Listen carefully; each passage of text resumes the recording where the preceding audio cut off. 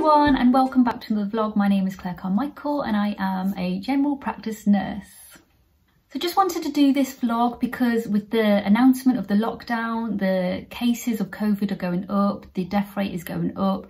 It's going to be tough right now. So I wanted to do this vlog to make sure that you as student nurses mainly get the right support and help and advice and everything that you need whilst out there and protecting yourself and your families. So as a student nurse, if you're going on to your placement and they are testing their staff regularly for COVID, then you should be included in those numbers. You should be getting regular testing as well, as long as the staff. This has been made very publicly clear. There is letters and all sorts online publicly for you to see and take into your placement if you are struggling with this. Next, PPE. Make sure you have got the right PPE for your placement and your patients.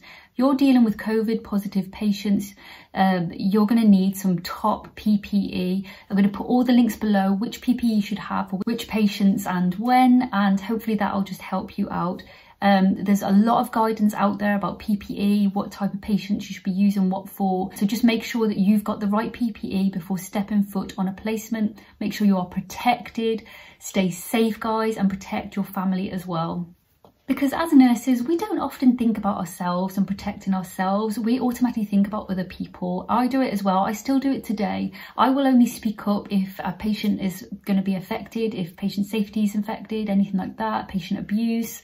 I will stand up and stick up for my patient. I will also stick up for my friends and my colleagues that I work with and student nurses, which is why I'm here. But when it comes to myself, I'm just like, yeah, whatever. But anybody else I will fight for. And I think that's just a normal thing that we do as nurses. It's something we do, but it's really, really important. COVID is out there. We can die from this. So it's really important that you get the right level of protection to keep yourself safe, protect yourself from COVID, and also protect your family that you might be going back home to. So just some little tips about keeping yourself safe whilst out on placement. So the first thing you want to do before you go onto your placement, ring them, make contact with them, like I've said before.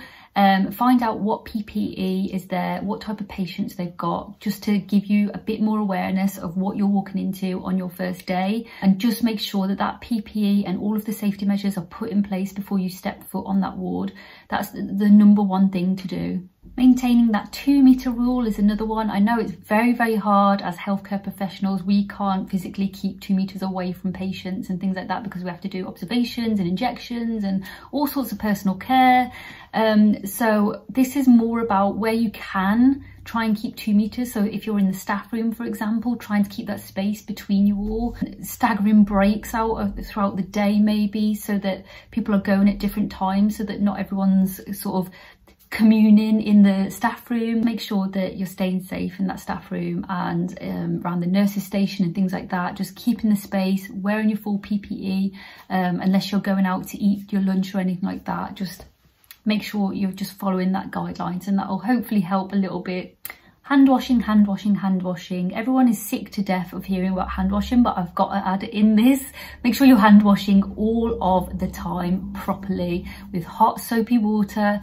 Get it done using alcohol gel in between where you can, and then as soon as you see a sink, wash your hands. Don't just rely on build up of alcohol gel, because eventually it's going to get really sticky. Your hands are going to feel awful. You need to be washing those hands as soon as you see some hot soap and water as much as possible. Even if you think that you don't need to do your hands because they're clean, do it. Doesn't matter, just do it, because these type of viruses sit on the surface.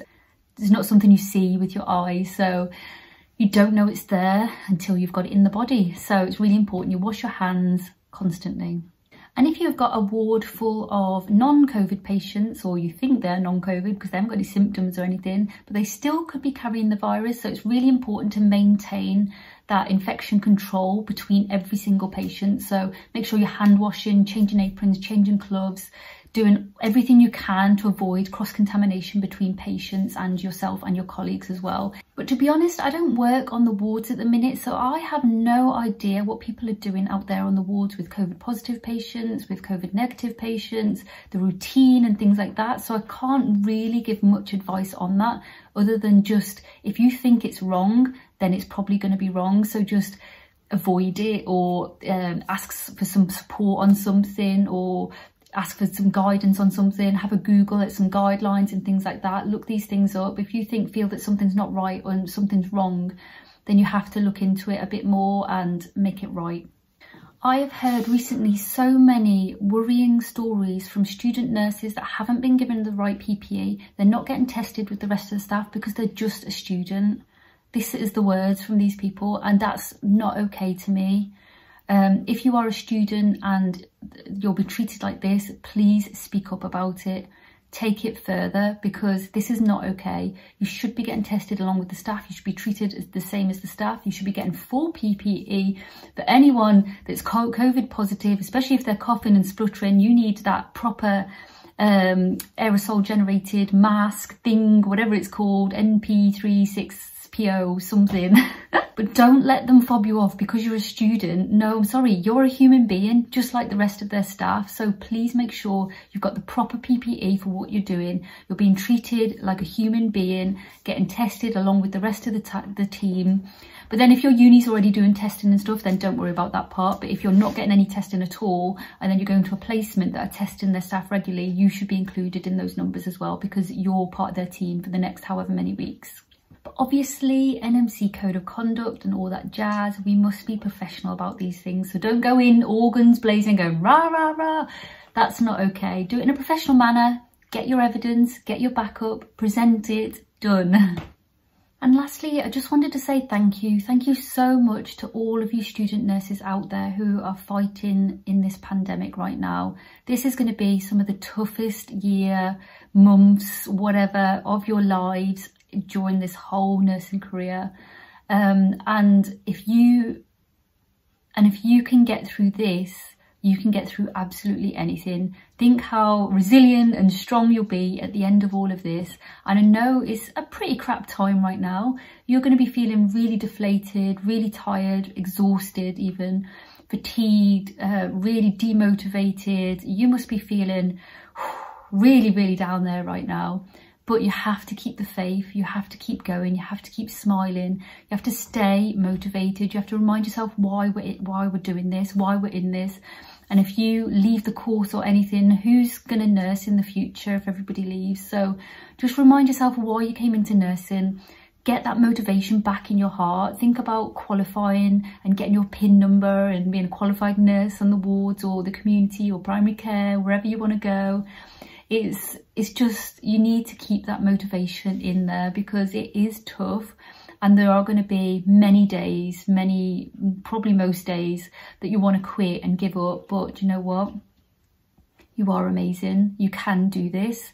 And at the end of it, you'll be so, so proud of everything that you've just come through and fought through to save our world, save our planet, basically. I mean, look at those numbers, like I talked about at the start of the video. Those numbers are rising. The more we can do and the more things that we can put into place to save other people, the better. And there's no other reward. There's nothing more rewarding than saying that I saved lives during a pandemic. It's amazing. It's still the best career to me in my life. But yes, just please take some time out, get the support you need if you really are struggling. Never suffer in silence, because you don't need to. Everyone is probably feeling like this right now. So just make sure you get the support, get some help, make sure you're okay, take some time out if you need to. You know, the course is still going to be here at the end of the day. There's no rush to finish by such and such a date. You've got your whole lives ahead of you. So look after yourself first before anything else, guys.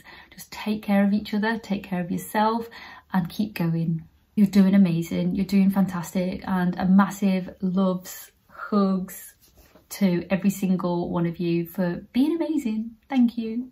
And lastly, my inbox is always open as always. If you need anything, if you need advice, anything about anything, then please inbox me. I'm not going to give you medical advice because we can't do that. We're not allowed. But if you're struggling mentally, if you need some help with PPE or COVID guidelines or anything like that, please send me a message, because I can try my best. If you can't find it, obviously you look yourself first, don't bring it all on me. Come on guys, I've got a job to do. I've got 3 jobs actually that I'm doing at the minute. So yeah, but my inbox is open. I will reply and respond and help. And if I cannot help, or if there's something way out of my expertise, I can signpost you to the right people. So yeah, so my inbox is always open. So give me a message if you need to. And if you just want to say hello or send me a fun gift to cheer me up, Claire, I will do that. No problem at all. So have a great day, everyone, and I shall see you next time.